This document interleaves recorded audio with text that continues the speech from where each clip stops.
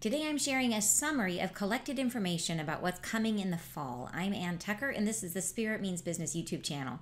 And I am a trance channel. I connect through the angelic realm, and I channel information. I get word by word. I write those down, and I share them with you here. And I've been sharing them in a series of videos.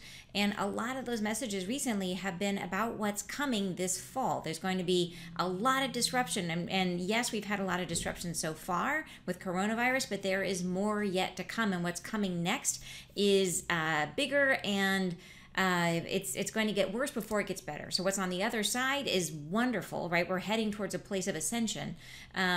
And that's going to be amazing. And I've gotten a lot of messages about that as well. But what I want to share with you today is about what's coming specifically this fall.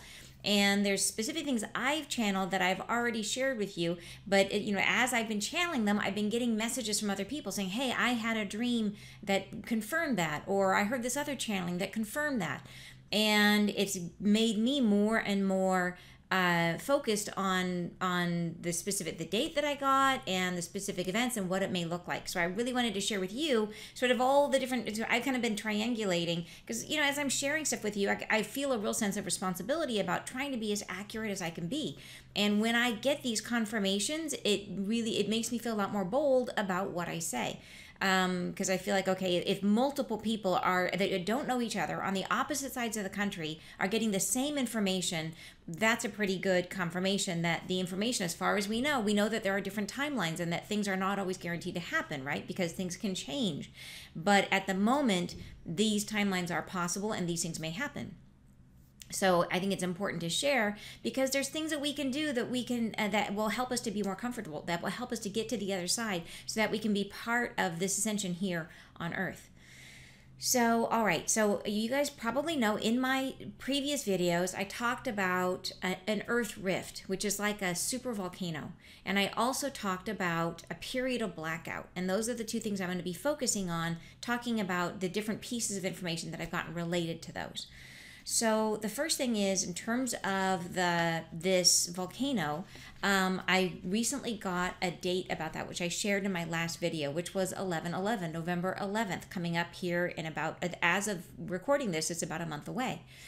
And the way they express that, they didn't say the numbers, because when I'm channeling, I need to stay on the right side of my brain. And if they say a number, if I think numbers, it sort of pulls me out of that. And then I can't really trust what I get from that point forward.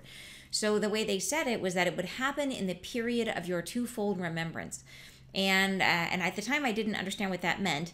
And they'll frequently do that. When they do that, I think it helps me to have more confidence in what I'm getting if I don't understand it when I'm getting it. And then I look it up later and it makes sense. Like maybe they'll use a word I don't understand or something like that. And it helps me to know that it's not my own thoughts, that this is something that I'm receiving clearly. And sure enough, at the time my son was helping me with that channeling, he was transcribing for me, and he knew right away what it was. He said, okay, twofold remembrance, that means the day of remembrance, which is Veterans Day here, but we call that, internationally, it's called Remembrance Day. And it is a twofold Remembrance Day. It remembers World War I as well as veterans. So it's a twofold Remembrance Day, and it happens on 11/11, which is also a very powerful day from a numerological perspective, 11/11. It's also right around the time that Mars is going to be stationing direct as it comes out of its retrograde. So it'll be in a very powerful position because of the conjunctions and things right at the time, coming actually specifically on 11/14, but it's right in that time period.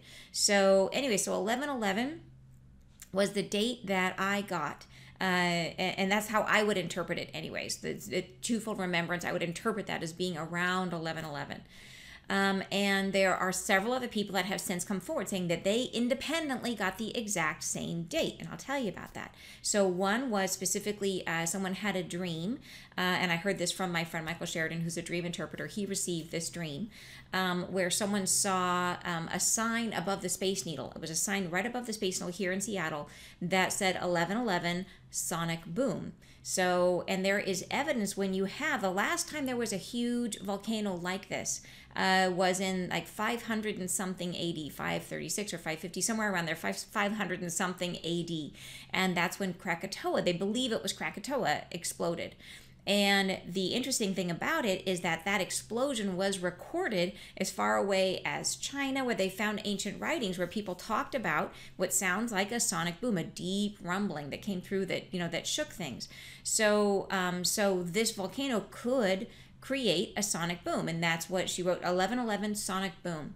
So there's also another woman I know, Erica Larson, who's a healer, who had a dream about being in her apartment and feeling this small earthquake. And she frequently will have dreams that are premonitions about things that are going to directly affect her. So she's had a dream once about a tree falling on a building, and then the next week a tree fell on the building. So she's just dream of a small earthquake, which is not an earthquake, a sonic boom, right? So the same woman who had the dream about the sonic boom, she also had a lucid dream where a guide specifically spoke to her and said that the date that she was looking for was 11/11. So there's several different confirmations of that date. There's also another channel I know, Heidi Brooke, who was told that it was going to happen on the date of her brother's birthday, which was 11/11. So, so multiple confirmations of that date for this possible Earth rift or super volcano. In addition to the, like I said, the astrological and numerological support for something like that happening on that day. Okay, so other confirmations that I've gotten, I told you about the sonic boom, the earthquake. Also, interestingly, Paul Selig, who's a very well-known channel, just recently released a video in which he channeled about a cataclysm called Sleeping Dragon. So to me, that sounds an awful lot. Sleeping Dragon makes me think volcano. So, because, they breathe fire, they come up from the earth, right? And it's a cataclysm. They specifically mentioned cataclysm.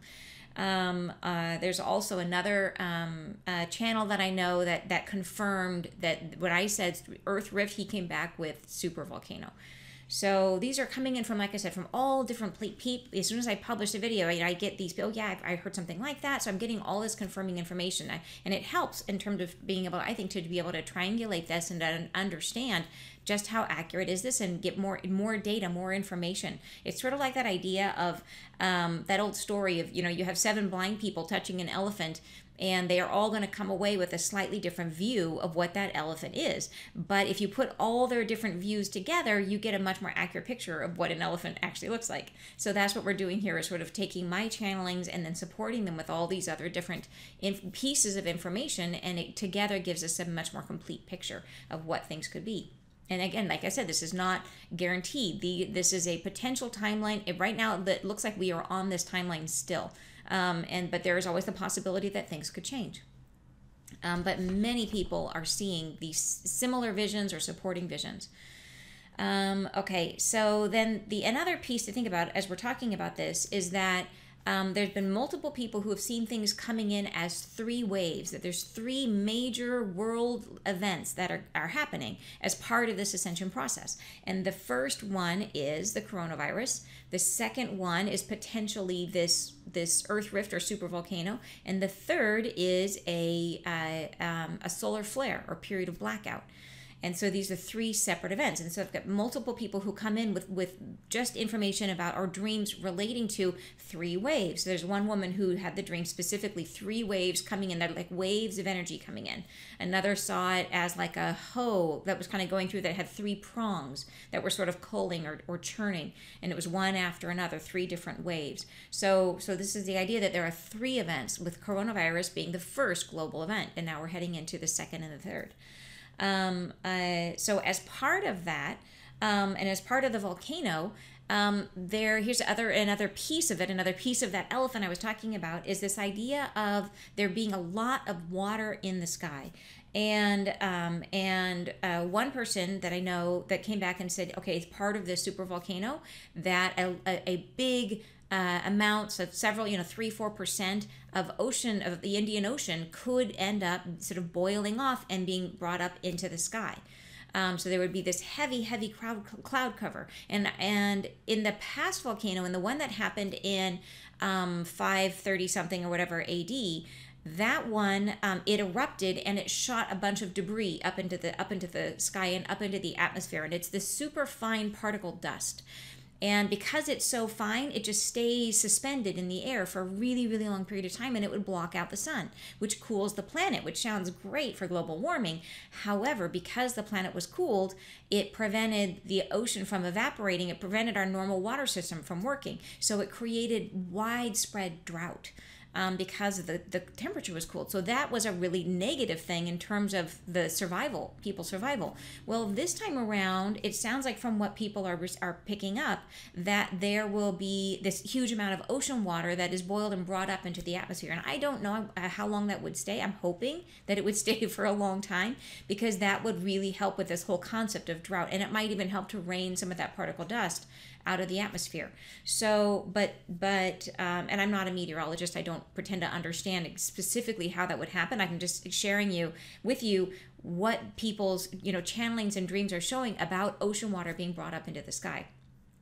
So first was this 3 to 4% of the Indian Ocean, or of some ocean. So it's a big amount of water in any case. And supporting channelings for that have come in the same woman who dreamt about the 3 waves of energy coming into Seattle. She saw the 3rd wave of energy coming up and touching the sky and staying there. So it was like a wave of water coming up, touching the sky, and then staying there. So to me, that supports this idea of the ocean evaporating and staying up there. There's another woman that was a friend who had a dream where she was on the beach, but the beach extended really, really, really far, like much further than it normally would, as if like a tide going out or a big chunk of ocean rising up to the sky. And she did in that dream. There was other pieces of that dream which were disturbing, which I don't think is necessary to share. But the main thing about it is that this idea that the water's really far out. So, okay, so those are all things that support this idea of this volcano, people seeing it from different angles. There's also another guy that I saw, that somebody sent me a video, that he did a video about prophetic dreams. And in it, he showed, or he saw that there were people cold in their houses.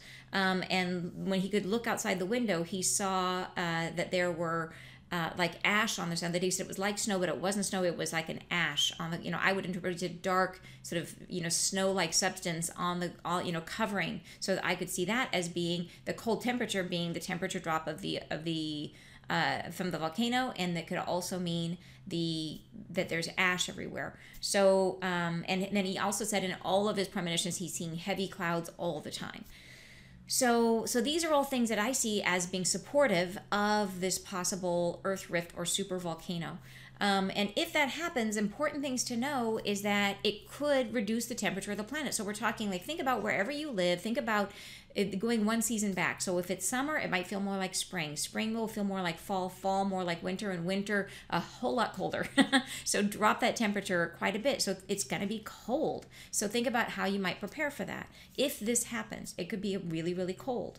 And think about, like, in terms of your, in terms of preparing, that solar energy is not really going to work all that great, that we're going to have this really heavy cloud cover. And I've heard, in terms of how long that could last, I've heard it could last for a couple years. So solar is not necessarily going to be a great backup option in terms of how you're going to think about keeping yourself comfortable and safe during all of this. So, all right. Okay. So then the next piece of this is, and I channeled not that long ago, I got a new piece of information where they said that we are entering the period of blackout, that there would be no telephone, no telecommunications. And I shared that in my last video. So if you want to see that, you can check that out. And in the previous videos, I'm specifically reading to you directly what I received. So if you want to hear it first person, check out the previous videos, because I will read you exactly the words that I received from the angels. And okay, so this period of blackout, this is, I understand now, to be a solar flare. And what I got specifically was a period of blackout, no telecommunications, or no telecommuting is what they referred to. So the different confirmations I've had from this, okay, from that same guy who was having the prophetic dreams, my friend sent me his videos. He talked about seeing and a solar flare. In case you're unfamiliar with what a solar flare is, it's like a solar storm on the sun, and these happen at different times, but a big enough one creates this energy that comes to the planet and can mess with all of our electronics. And it doesn't necessarily hurt your physical body. However, there's a lot of discussion about this solar flare being connected to the ascension, that this is all about, that this whole thing is about the ascension. So you may have seen, if you've seen and a lot of spiritual, channeling and blog discussion around that we're going through this ascension, and this final massive solar wave that's coming is about sort of giving us the final huge push into the ascension, into 5D, or however you have been thinking about that. And that's fantastic, and that's the great news, and there is like beautiful things unfolding on the other side, and it's not all immediate, right? It unfolds over time, but in the meantime, it comes in not just as a wave of energy, but as a solar flare, which can have also a very damaging effect on the planet.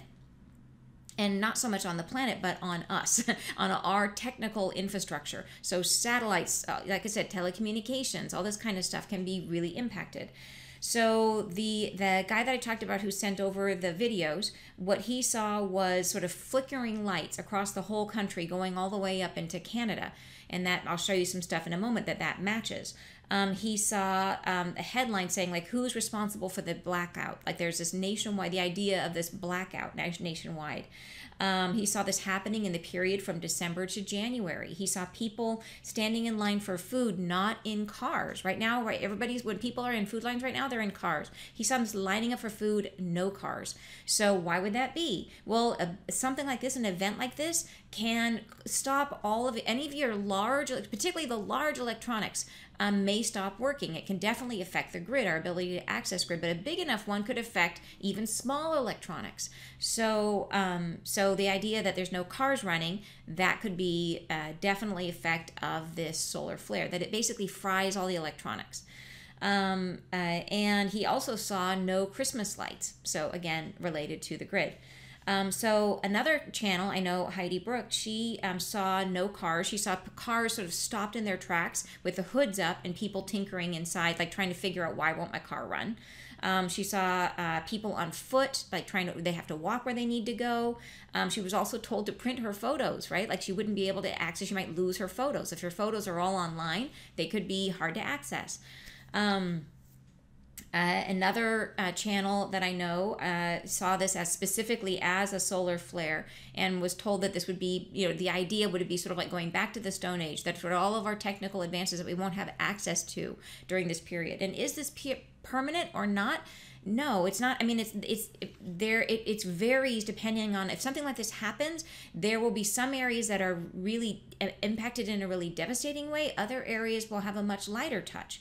So, but even so, if you have spotted, some areas where things are really blasted, and you're trying to get, the internet is a web, right? It's all over the place. There's servers all over the place. So you may, even if you are still connected in some way, you may be trying to use the internet and find that your servers were stored in a place that has been zapped and you can't get access to data. And so it's hard to predict exactly what our lived experience will be.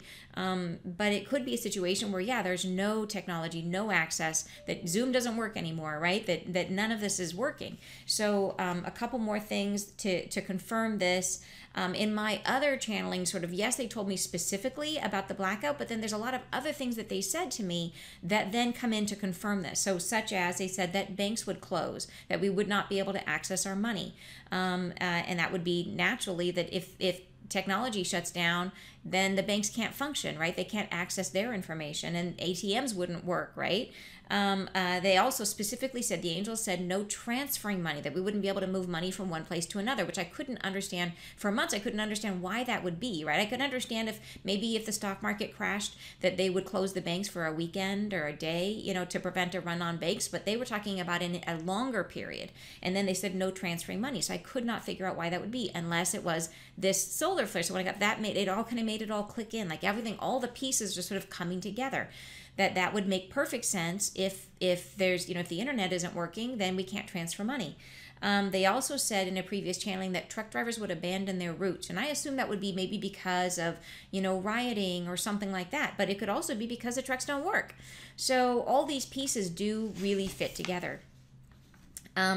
Another piece of this that from another sort of like hand on the elephant that I talked about, that if there is a solar flare, and I'll show you in a moment, actually, I'll go ahead and share this with you now. This is a report. So this is dipping into the science piece of this, looking at there's an insurance company called Lloyd's, which did a report. They hired some research doctors and PhDs to specifically look at what are the effects of a solar flare, and they were focused specifically on North America. So this report, it's called the Solar Storm Risk to the North American Grid, conducted by Lloyd's Insurance, and they had scientists doing this from the Atmospheric and Environmental Research Incorporated. That's the name of the company that did it. And there are 3 major physical risk factors that they looked at in terms of how a solar flare is going to affect us. They looked at the magnetic latitude, the ground conductivity, which is like basically think about like is there minerals in the ground, metals in the ground, or water in the ground that could conduct electricity, highly conductive. Some types of ground matter are more conductive than others. So some areas of the world are going to be more conductive. In other words, as this solar flare energy moves around the globe, it's going to be carried more easily to some areas versus others. So just in like there's some areas that like in terms of transferring electricity from one place to another, if you have an insulator, it prevents energy from flowing. If you have a conductor, it encourages energy to flow.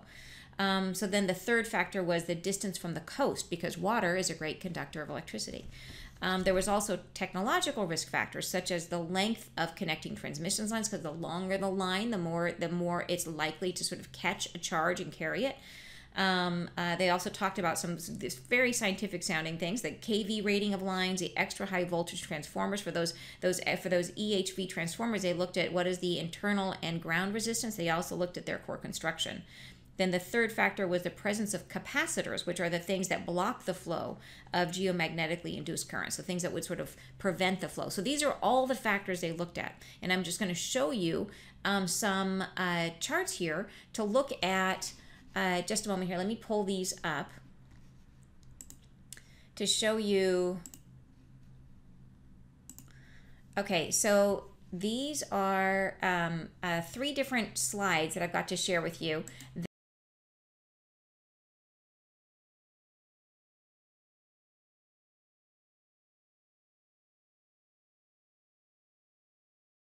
That are showing you what areas might be most influenced by this solar storm, by this solar flare.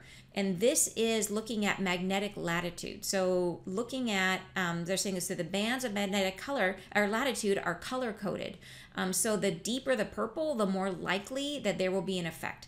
So you can see that they've always said that the way that a solar storm would come in and affect the planet is it sort of, our magnetic field forms a protective barrier around the planet, but it's toroid. It comes in like sort of like 2 halves of an apple.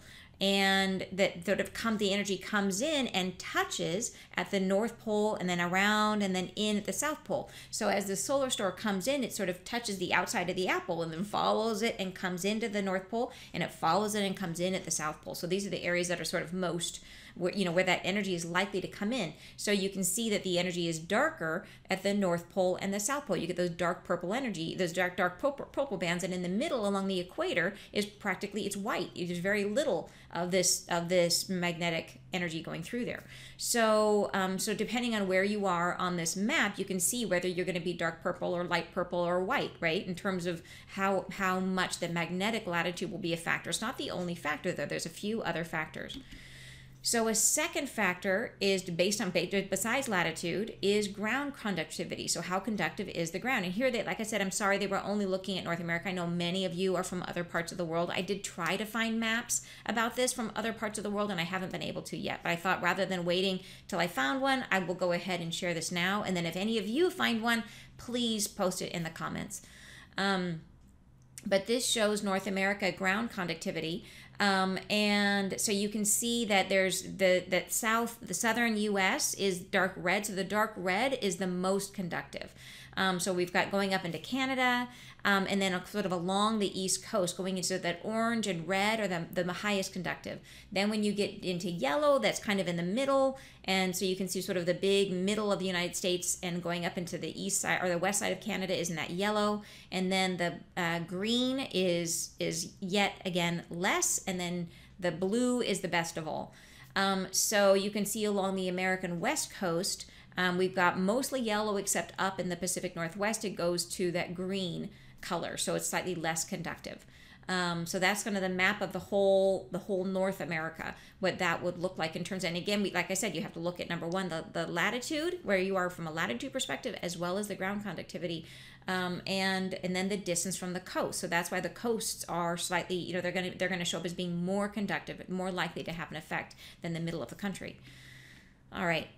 So then this is there, because the third factor is very hard to model. This other piece of it, the technical side of it, in terms of just looking at what is the technical infrastructure, is very hard to model, because it's going to be based on how old is the infrastructure, right? How long are the transmission lines? How many capacitors have they put into their system to sort of dampen down these kind of energies, to prevent them from flowing for so far?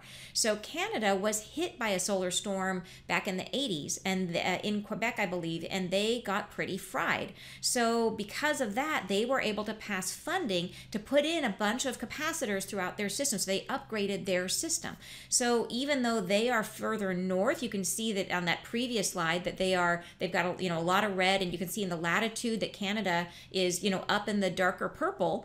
But even so, they've put in these capacitors to sort of dampen down the effect, so they may come out of this okay, depending on how severe it is or how extreme it is. So we can't really factor. We can guess for that in terms of what those, because in terms of the information that's available about the age of the grid is imperfect. But what Lloyd's did, and Lloyd's did, the insurance company who ran this, and this company they hired of research scientists to put this report together. Here they have a sort of an experiment, this would be like a test case of a simulation of what might happen. And it shows, the dark purple shows how a solar storm might affect different regions. So you can see it is very strong coming down through Canada, down through the Midwest, and then along the East Coast, and along the South, and some along the West Coast as well. Are sort of there's a little bit of purple, kind of, it's light purple in different areas there. So you can see which areas might be most affected in the US at least, and then going up a little bit into Canada. And again, I apologize that I don't have this for the rest of the world. I know that, like I said, so many of you are from other parts, and I would love to be able to find this. I felt very lucky to have found this report. So, and if you guys know of anything else like this, looking at other regions, please do share it with us. Put it in the comments. So something that they said in terms of the highest risk in the U.S., the highest risk areas are specifically the corridor from New York City to D.C. That area is, you can see it's super dark purple. It's right near the coast, so it's highly conductive, and the infrastructure is super old. So it and it's magnetic, and it has like everything going for it in terms of being very affected by this solar storm. So that whole area is not so great. The Midwest, they also say, is high risk, as well as regions along the Gulf Coast are highly affected. So in terms of the U.S., those are the highest risk areas. So just to know that, if you're in those areas, to really be taking this seriously in terms of how you might be prepared. So there is, now to go ahead again to look at this and to reinforce some of this from more sources of channeling. This is where it gets really interesting, where the channeling is backed up by the science. Is that I know two separate people who live on opposite sides of the country who had the same dream of Washington, D.C. on fire. Buildings burning, and a solar form, a very strong solar flare can cause things to ignite. So that actually happened back in the first of the last really big event happened in the 1800s, and they call it the Carrington event, and it was a major solar storm, and people could actually see the aurora borealis all the way down. It's like it was reported in like close to the equator practically, like it was literally, and that will happen, by the way, if we have the solar storm. other than the fact that there's going to be this massive cloud cover, there would be the potential to see the aurora borealis, all over the place in crazy places. So if there's a cloud cover, it might just light up the clouds in a really amazing way. So that's something to look out for. But what this one woman saw was Washington, D.C. on fire.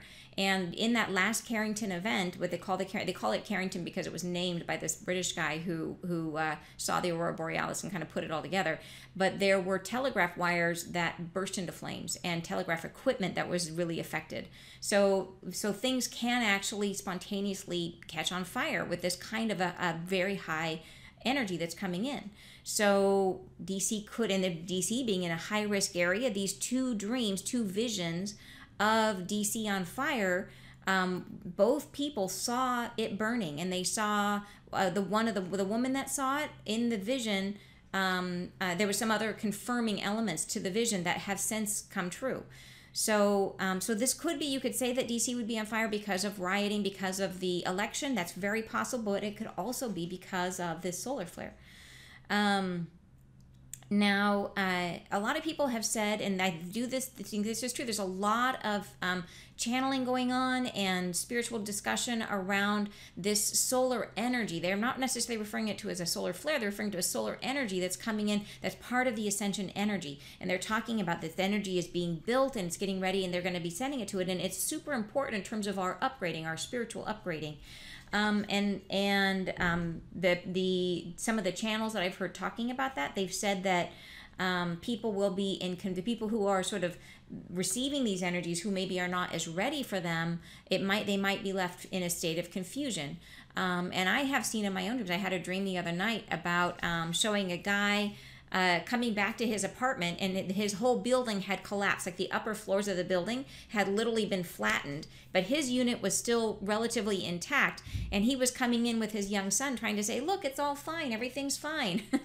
That he was in denial and then the building started collapsing, you know what I mean? But he was in denial that anything had changed. So that there may be coming out of this people's readiness to accept what's going on, both in terms of the environment, what's happening around us as things are becoming difficult for a while with all this potential cataclysmic events. And there's going to be really some rough times, but also from a spiritual perspective, right? From these ascension energies, there may be people that are in a state of confusion. So that could be a case. But anyways, I'm seeing that as a sort of a period of potentially of denial by some people. The message I got with that was like that you can try to share these messages, and I've been told that sharing this information is part of my calling, that to let you guys know this so that you can be prepared, and both emotionally prepared, spiritually prepared, but also physically prepared, so that you will know what's coming. That it could be much colder than you're used to. There could be major food shortages. There could be water problems. There could be bacteria in the water. So it's things like that. You just need to do things that you can do to take care of yourselves, to make sure that you're safe and comfortable. And they told me that, yes, I need to share these messages and share that information. They also told me that not everybody's going to listen, and that's okay, and I need to just release that. So I'm doing my best to release that. And as you take this information and share it with people that you care about and that you want to make sure are safe, also release that and know that you can't be everybody's savior, that you can't save everyone, it's a matter of free choice. It's always free choice. And people will either accept it or they won't, and they will receive it or not. And again, this might not happen, so it might be all fine at the end of the day. But if it does, it certainly doesn't hurt to take some actions to make sure that you're safe either way. And whether this happens or not, being prepared for disasters is a good thing to do regardless. So anyways, those are the major pieces of and there's actually been a lot more. This is just sort of a short synopsis of different confirmations that I've received about these events, but they go on and on. I've been getting more and more people getting little glimpses, pieces of this and that, and you put them all together and you get this broader picture. So I wanted to share it with you guys. I will share more channelings as I'm getting them. The angels kind of say what they feel is important to say when they say it. So, and then I am sharing it with you.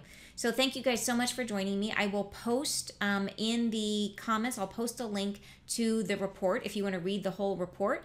I will also report a link to, there's a service from the National Weather Service, solar energy, the solar weather report, where you can sign up to be notified if this solar flare comes. And I believe the solar flare may happen. It may happen on 12/21. That's what most of the people who are tapping into the ascension energy are talking about, 12/21, as being a summer solstice, right? It's a really big day from an astrological perspective. And so that may be the case, but this service, because there are satellites out there that watch for solar flares, they will give us some degree of warning. Could be as much as 24 hours. It might not be that long, but it could be as much as 24 hours of notice of something like this coming. So there's a place where you can sign up to get that notification. So I'll include that link in the comments. I'll put those, I mean, not in the comments, but in the description. I'll put links to both of those two things, the report and the place to register for notice in the comments below. So, and things that you can do in terms of preparing for a solar flare. There's a thing called a Faraday cage, Faraday, and you can build one super simply from one of the metal trash cans. You line it with insulation. And if you just start searching online about Faraday cages, there's loads of information. That's not my expertise, but I just want to make sure you guys know what you can do, and you can put things inside a Faraday cage to protect them from your electronics, a laptop, communication devices, that kind of stuff. Not that we're going to necessarily, if this happens, we might not have cell towers. So just let your mind wander about what's possible and then think about the ways that you should be prepared based on where you are. So I have been talking about this more in my Facebook group, which is called Spirit Means Business. If you go to Facebook and you search Spirit Means Business, my last Friday Live, I went through and talked about all the ways in which I prepared for this and I shared all of the solutions I found. And if you'd like to hear that, just come on over and join in and you can see the video in that group. So thanks so much for joining me. I really appreciate that you guys are open and listening to this information and sharing it with anybody that you feel will be open as well, so that we can all be prepared and be ready for the incredibly beautiful things that are coming on the other side. So I will be very happy to see you all there. So thanks so much, and I will see you next time. Bye.